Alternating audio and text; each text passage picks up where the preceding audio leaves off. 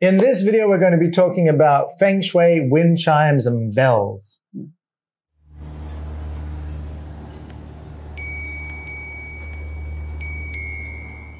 So there are so many articles online these days about talking about Feng Shui, wind chimes, Feng Shui, bells, Feng Shui, anything that makes sound, right? They say, first of all, what I'm going to ask is I'm going to share a little bit about what other people are saying about this. And then I'd love to hear your feedback about the truth about Feng Shui, about these wind chimes and bells and all this kind of stuff, right? So they say that wind chimes and bells and things that make sound dispel negative energy in the house. Why? What the reason why they say like that? They say that, so say for example, if you're in a quiet place, to have the sound of the bells is like peaceful. It creates energy in the space instead of being like a dead air. Yeah, but then why they say that negative instead of positive? That one I don't know. They just keep on saying that it has negative chi or bad chi, and it allows to dispel the bad chi. But sometimes I feel like why humans doesn't look in a good way. You remember that people healing each other by the sound as well. Yeah, the crystal balls. And, yes, and also in the past we also do a lot of healing by sound. But I have to say that nothing in the world gonna be negative or positive in one way. Yeah. All right.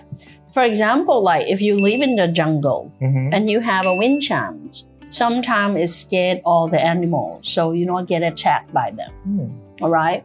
And for me, after the time passed by, Feng Shui also changing. I also use wind chime or something that makes sound to helping. You have to know that even we sit here, we have a lot of things that human cannot see. For example, like telephone, you know, the radiation, right? the frequency. Yeah, the wavelengths. Yes. Yeah. And also the electric thing and everything that human cannot see. You might say that I'm so idiot to say like this, but I have to say that if you check it out, you can see that we use sound as a weapons, and we use sound as to interrupt the radiation or even the frequency. So the wind chime, so the sound of the wind chime actually will interrupt the radiation coming from those electrical or magnetic energy, right? Yes, but also the thing to make a wind chime is the most important. What do you mean the thing to the actual material that you use? Yes. Yeah. For example, like if you use plastic, then it's not gonna make the sequence that it can interrupt. Oh. If you use metal, what kind of metal? If you use a jewelry, what kind of jewelry? So you actually have to think, they do talk about this. They say that you have wooden wind chimes, you have metal wind chimes, plastic, crystal wind chimes. So in your opinion, what is the best wind chime if you want to cut the radiation I already told you, to be honest, every single, for example, like if you say that you're going to use metal, what kind of metal? Yeah. So most wind chimes, I think, are aluminum.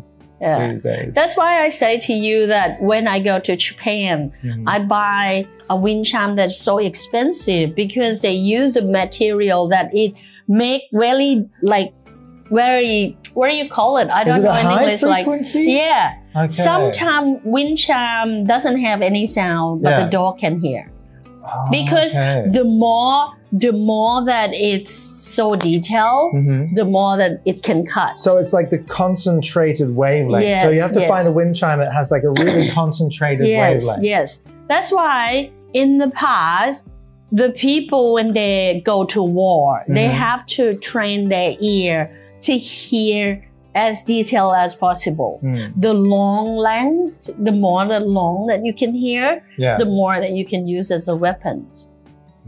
So the more charming, the more sound that it's so loud, that's not good.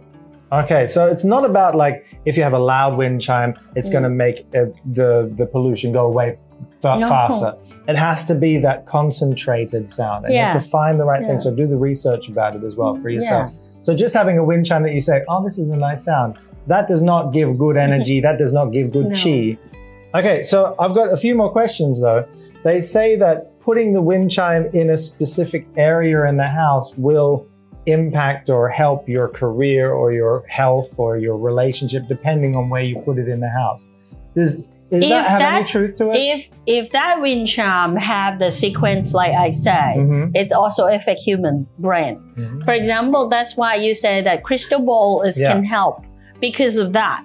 But you have to make sure that what kind of wind chime that you're going to use and where you're going to put it and when it's going to make sound. You know, it's have a lot of detail. That's why I say that the real Feng Shui that everyone been forget about it is nature. So if you can't do like a nature way in a good way, because everything, okay, for example, like if you have a good wind chime, but it's going the wrong time, it's going the wrong day, it's going wrong person or something like that, then right? it's fucked up anyway.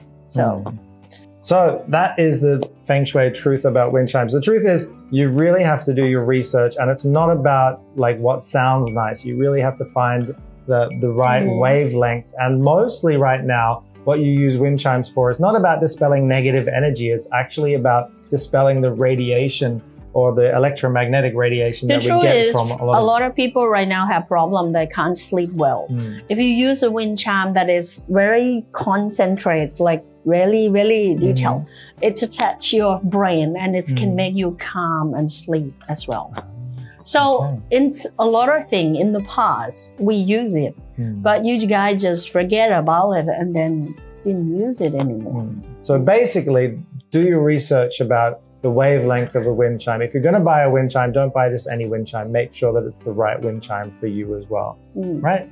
Okay, guys, if you have any other questions about Feng Shui, mindset, weekday astrology, anything at all, you can leave them in the comment section below. Make sure to subscribe so you don't miss any other videos that we do, and click the bell for notifications, and we'll see you next time.